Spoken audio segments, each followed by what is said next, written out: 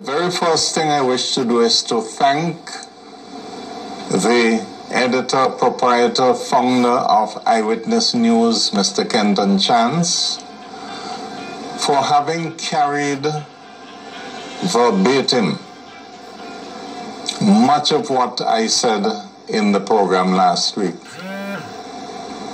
You know, media outlets are there to report news and to carry important items, and I am honored that Mr. Chance should have chosen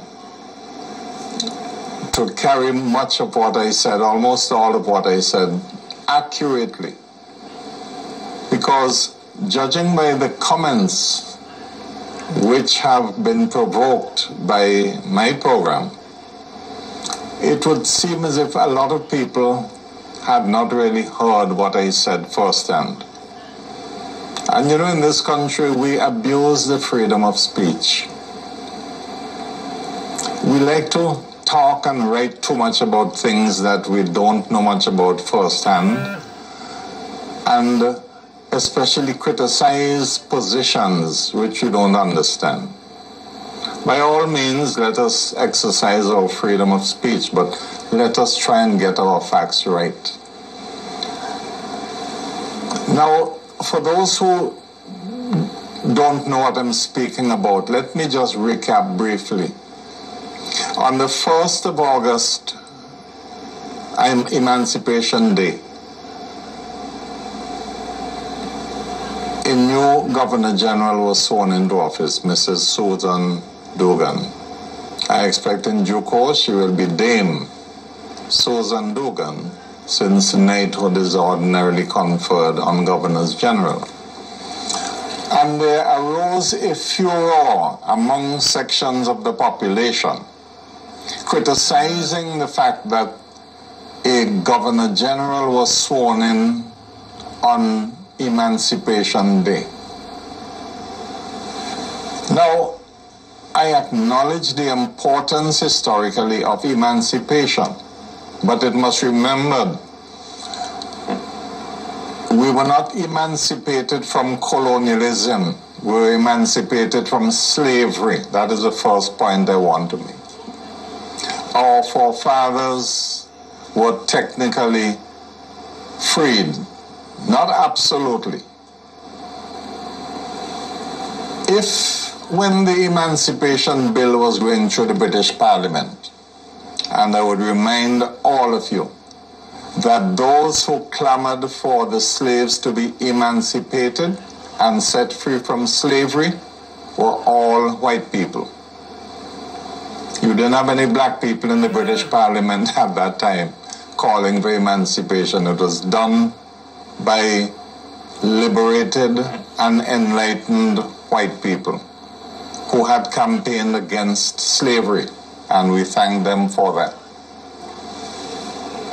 Now, if at the time when that Emancipation Bill was going through the British Parliament, somebody had said, look, I don't like the bill because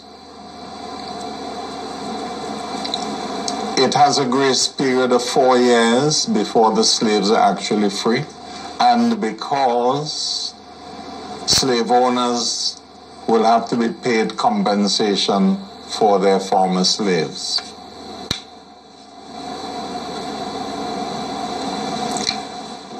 The whole point about that exercise was the conferring of freedom on human beings from the condition of slavery. And never mind that there was a 4-year grace period and the compensation paid to the slave owners. It marked the end of slavery in the British colonial possessions. But we still continued under colonialism, and that is important.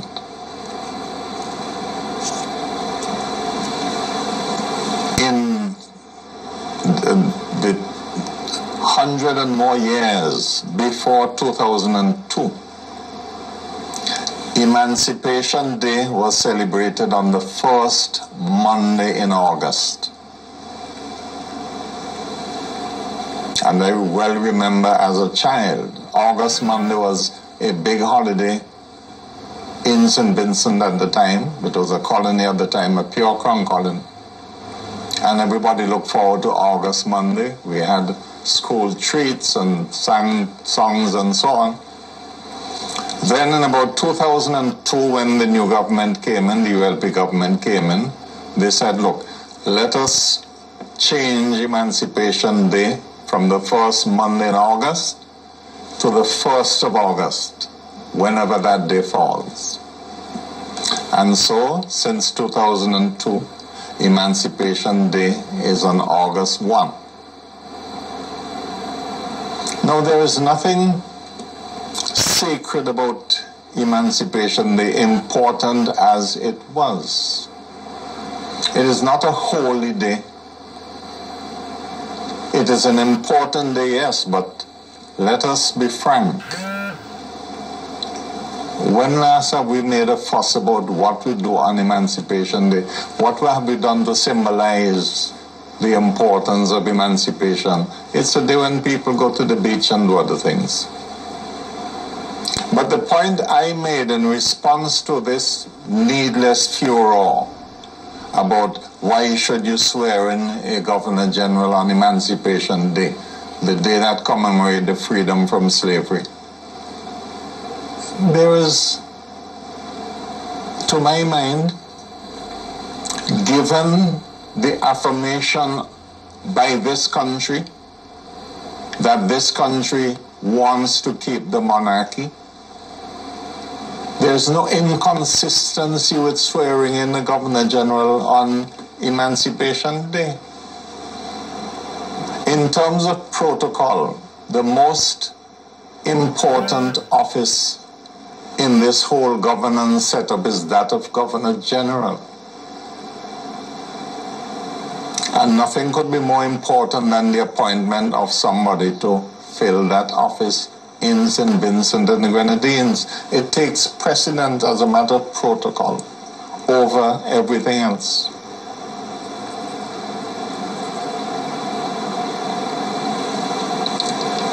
People have said, oh, Mr. Campbell, it is true we voted against the proposed new constitution in the referendum of November 25, 2009, but there were other things in the in the constitution we didn't like, and those were the things we voted against. Well, come on, don't come with that. Turn and come again. In that referendum, the most important question, the fundamental question, the earth-shaking question, was the question of the removal of the monarchy from the headship of state of St. Vincent and the Grenadines and creating our own presidency as a republic. That was the fundamental question in this constitution which was proposed at the time. There were other changes that were made. Changes like the bringing in of an integrity commission, the Human Rights Commission, the Ombudsman, and other things. Many changes. In fact, I will tell you in a while that I tabulated them in a publication which I will talk about in a few minutes.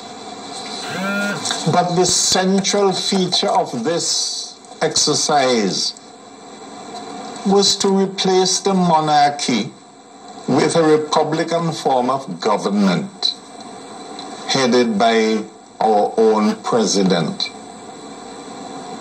In other words, we wanted to repatriate our constitution and we wanted to get rid of colonialism. That is what the people asked to do. And if anybody tells me no, they didn't understand that that was the fundamental question and all other questions were simply peripheral or consequential or cosmetic, then I was sadly mistaken when I thought people understood that the fundamental reason for this new constitution was to change the system of governance and to replace the British monarchy from the headship of state. What we were asking, when I say we, I mean those who proposed the acceptance of the new constitution in the referendum, what we were asking Vincentians to do is to follow the lead of Caribbean countries like Guyana, Trinidad and Tobago, Belize, and Dominica. Not Belize, sorry, Dominica,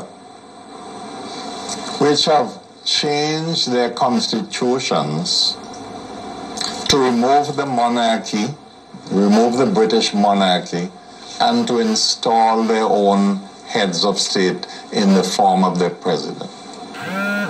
Now, since Dominica became a republic and have their own president, has anybody heard of any massive dislocation going on in Dominica that were not caused by natural causes like the hurricane? Has Dominica gone to the dogs? No. But Dominica has its own homegrown presidency, and Dominica is no longer under the British crown. The Queen of the United Kingdom is no longer Queen of Dominica as she used to be before Dominica became a republic. And that is what we were asking the people of this country, that let us put colonialism aside. Not the same thing as freeing of slaves. We were freed, yes, from physical bondage and from legal bondage. But as Bob Marley has been trying to drum into our heads, we have to emancipate ourselves from mental slavery. That is the emancipation we should be striving for. Not trying to cling on to the British crown and other appendages of colonialism. And I will speak about the Privy Council in that context in the next program. Because it is the same mental slavery that has been responsible for us saying we want to cling on to the British Privy Council instead of going to our own Caribbean Court of Appeal. Because we lack confidence in our own people. We have a sense of inferiority. That is what we should liberate ourselves from.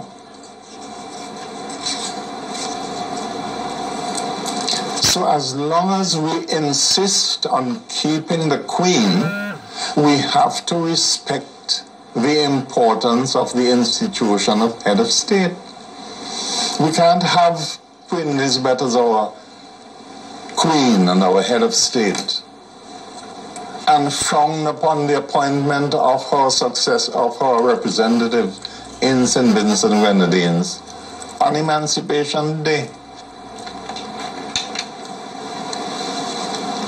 Many of us campaigned our hearts out at the time of the referendum. But when the people voted no overwhelmingly, we had to accept the result. We had to say, this is what Vincentian wants. Don't tell me that the Constitution had in other things, and those are what we voted against. So how do you mean? I don't understand that argument at all. You first look at what is fundamental, what is earth-shaking about the new Constitution. And if you agree that you want to move from colonialism, other things are peripheral. Other things are consequential. The main idea is getting away from the British monarchy. Never mind, you may have quarrels with the Boundaries Commission or the Integrity Commission or this and that in the Constitution. Nobody is expecting everybody to agree with everything in the Constitution. We on the Constitution Review Commission, the CRC, not everybody in the CRC agreed with everything that was eventually found its way into the new Constitution. Some persons disagreed on some issues in the Constitution, but in the spirit of democracy we went along adopting the consensus approach. Because it is hard to find a revised constitution where everybody is going to agree with everything. You have to leave room for some disagreement. But on the fundamental question of the removal of the monarchy, there can be no doubt. Now, you don't have to take my word for it. Let us see what the outer world thought and made of our referendum project.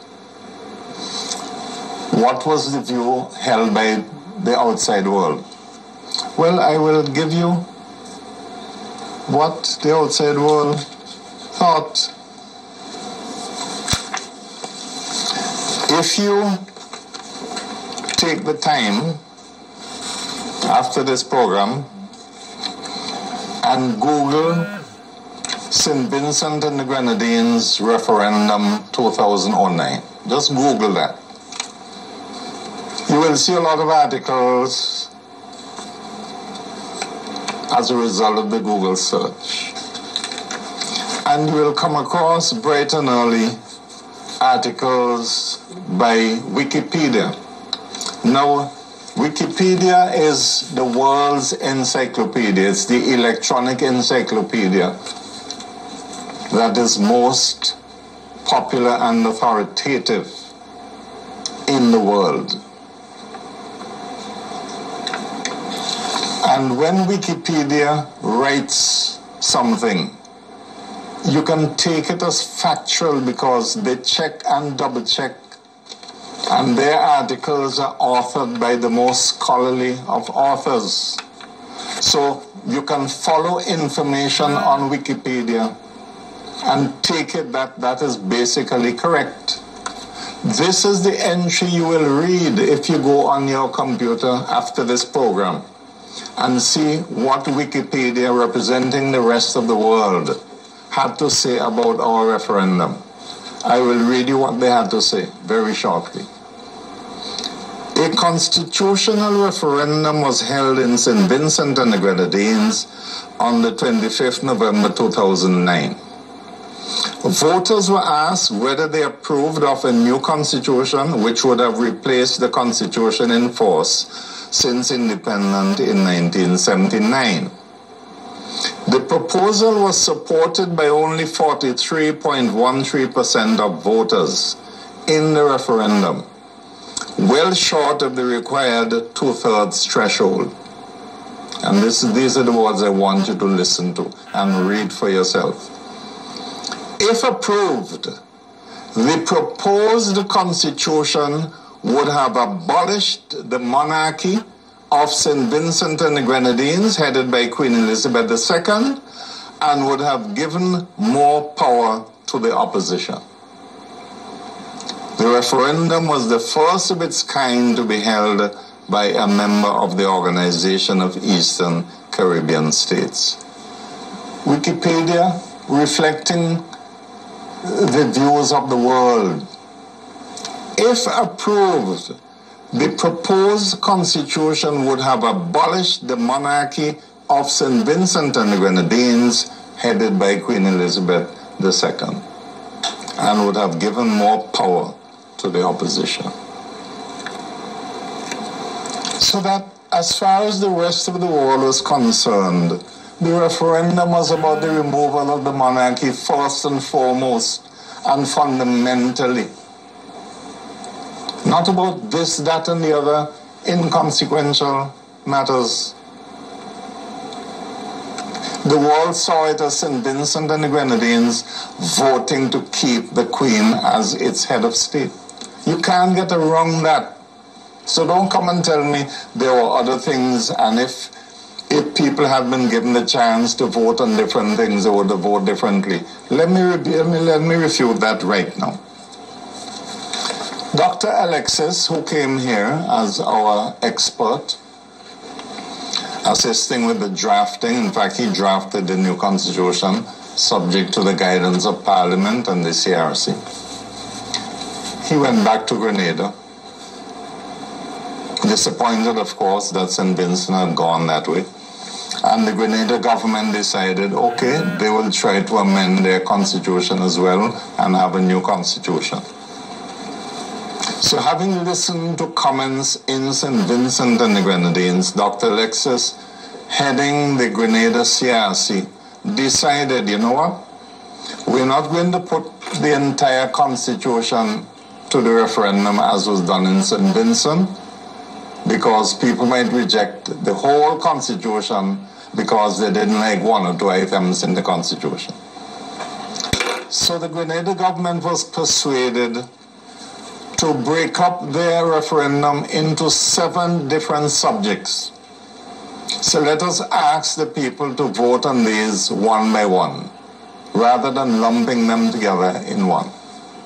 Those 7 subjects were the CCJ, the Election Boundaries Commission, provision to ensure the appointment of a leader of the opposition, having a fixed date for election, number 4, changing the name of the state of Grenada from Grenada to Grenada, Carriacou, and Petite Martinique, 6, new rights and freedoms, or at least enhanced human rights and freedoms, and 7, limiting the term of the office of the Prime Minister.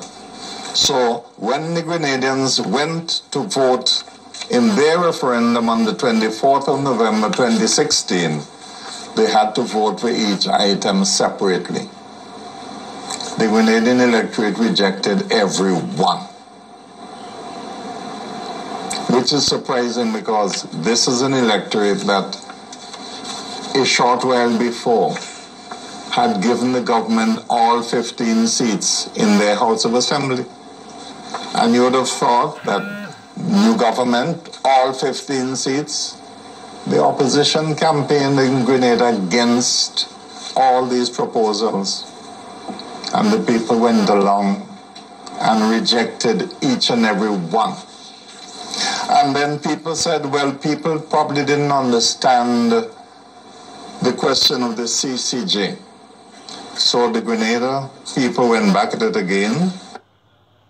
And on the 6th of November 2018, they had another referendum, this time on the CCJ alone. And the Grenadian voters rejected that too. So when people get in a rejection mood, they will reject it and then find excuses. And what many people in St. Vincent now are trying to do is find excuses for having rejected the proposal to get rid of the monarchy. I will be doing a 3rd program next week, BV, to continue this discourse, because I have a lot of materials. I promise you. Now, some of you might remember this document. It's called 60 Significant Improvements in the Proposed 2009 Constitution. It has in an itemized list of the 60 improvements that we are proposing, and it has all the correspondence between the opposition and the government, which led to the opposition removing themselves from the process. You may say, well, you never heard of this before. You never heard of this before? This was published in all 3 newspapers as a pullout before the referendum. You just had to pull it out of Vincennes in the News and Searchlight. Maybe you didn't bother to read it, but I hope the government will accept the proposal I plan to make to them, to have it republished just as it is without any change, so that you can see what it is that was proposed in the new constitution, and you can see exactly how come the opposition left the process, because some people say the government refused to accept suggestions from the opposition and therefore they left. Nothing of that kind. You will see exactly why the opposition left the process. And the final remark I want to make, I hold both the NDP and the ULP responsible for the failure of the referendum. I hold NDP responsible for acts of commission, and I hold ULP responsible for acts of omission. But I will elaborate on that next Monday, DP. So until then, I hope you will meditate on these matters. Go and do your research, man. There are many things you will find if you took the trouble to go and simply search the World Wide Web. Well, that is all from this program with the Law New Program number 946.